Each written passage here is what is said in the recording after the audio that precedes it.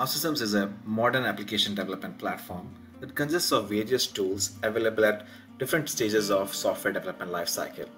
Let's see what these tools are.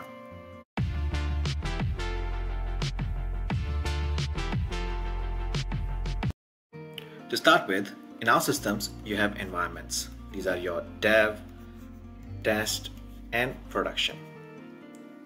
What you also get is a DevOps tool, which is called Lifetime. Typically, when a developer builds his application, let's say using his laptop, he develops the application using a tool called Service Studio, or he builds extension using the Integration Studio. These are the two IDEs available for developers. Both of these are thick lines using which the developers are able to build application, and then using the green one-click publish, they push the application to the dev environment. This is where the application as well as the environment can be managed by a tool called Service Center. Think of this as an environment management console. What that means is, in case you want to look at the monitoring, the logs, the versions in developer environment, you will access the Service Center of this environment. As can be understood, service centers are available for each environment. So in this diagram's case, you will have 3 service centers.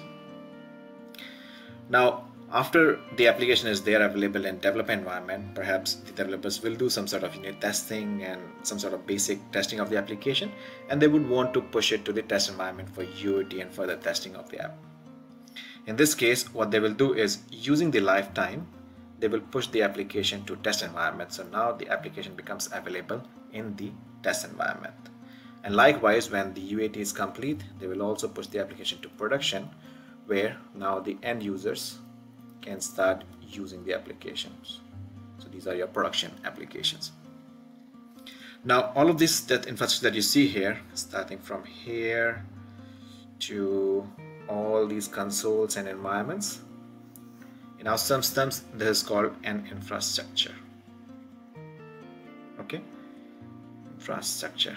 This is what you get in one license. Now there's also one distinction. In case you're using the free personal environment, you don't have something like this. What you have probably is this part, which is one environment. Okay, now how to access these consoles? As I mentioned, Service Studio and Integration Studio are available in your desktop. So just look for these two tools. OutSystems Service Studio is the visual IDE that allows you to build any web or mobile application with drag and drop. And then there's also Integration Studio that allows you to write your own code, create extensions, extend by integrating to external databases, and so on and so forth. Thereafter, you have these environment management console service centers for each of these environments. You can access them over the browser, or you can also use this shortcut here, the cogwheel icon, that immediately brings you to the service center of that particular environment that you're connected with. Service center can be used for monitoring, version management, and so on and so forth. Going back, how about the lifetime? The last console, it's also available. I mean, a shortcut for accessing this is available under any of the service center. So you can see here, we are in the dev environment, and if we want to access all the environments, we can access the lifetime by clicking here. Each of these URLs can also be directly accessed. So in case you want to make them favorites in your browser, please do so. These are the things that you often access in OutSystems. So once I access the lifetime, this is my governance console. By the way, there are also some pre-built applications available under Service Center.